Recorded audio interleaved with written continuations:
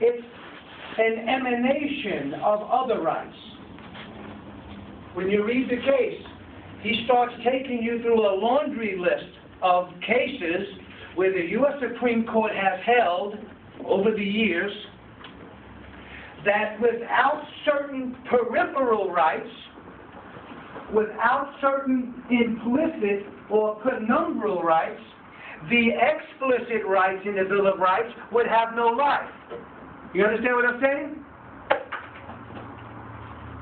He says, after he gives you all of these cases in his reasoning, where the U.S. Supreme Court has held that the First Amendment or the Fifth Amendment or some amendment made legal what they were talking about, he says, the foregoing cases, his reasoning, the foregoing cases that he just listed for you suggest that specific guarantees in the Bill of Rights, the explicit words in the Bill of Rights, have penumbras formed by emanations from those specific guarantees that give those specific guarantees life and substance. Then he says the words for the first time. Various guarantees create zones of privacy. Zones of privacy.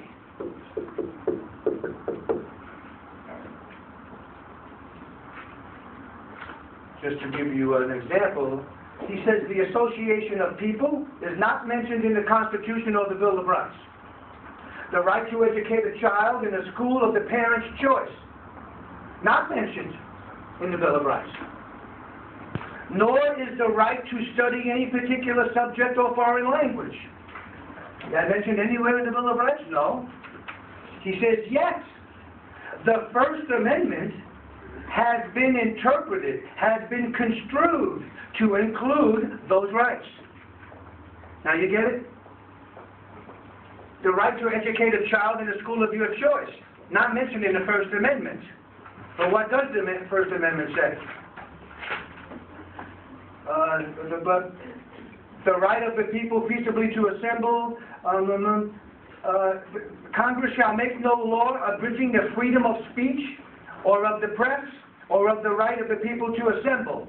Freedom of speech covers the right to educate your child in a language of your choice, the German language or any other choice. Send them to public or private school, a school of your choice. That speech part of the First Amendment covers that. You understand? So you have the specific, explicit right of freedom of speech. Then you have the penumbra right, the implicit right about education. Now, you got it? He says, in other words, let me stick to something else.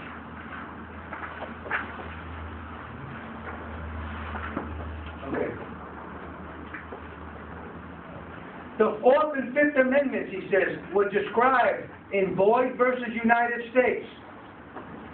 Here he is in 1965, using as case law precedent for his reasoning a case from 1868, Boyd versus United States. He goes back there. He says, hey, look, back in Boyd versus United States, the Fourth and Fifth Amendments were described as protection against all government invasions, quote, now these words come from Boyd in 1886, protection against all governmental invasions, quote, of the sanctity of a man's home and the privacies of life, unquote. Those words come from Boyd, 1886. He's pointing to that and saying, doesn't this sound like personal privacy? The Fourth and Fifth Amendment, he says, run into each other, create a zone of privacy. When you take the specific Fourth Amendment right, protection against unreasonable searches and seizures by government, and the Fifth Amendment specific right that says we shall not and must not be compelled to incriminate ourselves, when you put those together, out comes a penumbra of privacy. Now you understand, he's a liberal. So he's philosophically inclined to read between the lines, to construe, to imply. It's not enough for him as a liberal to see the rights as they are listed explicitly, because that philosophical conservative viewpoint is very different.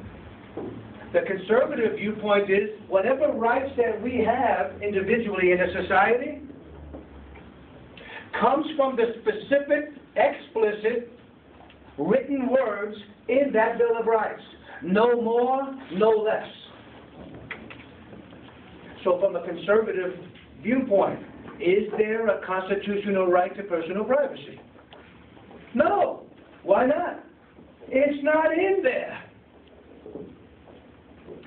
The left, and the lion, speaking for the left, says, when the founding fathers put this beautiful document together, they could not anticipate all the modern age's problems and inventions and technologies and needs.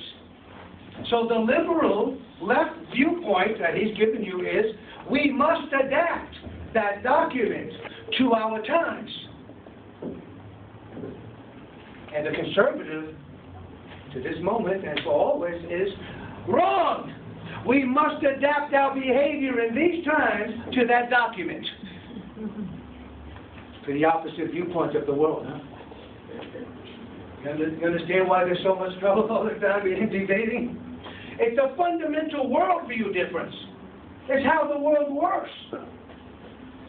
You either believe that that Bill of Rights and Constitution must be adapted and implied and adjusted to meet our changing needs, or we must conform ourselves and our needs and our behavior to live according to that document.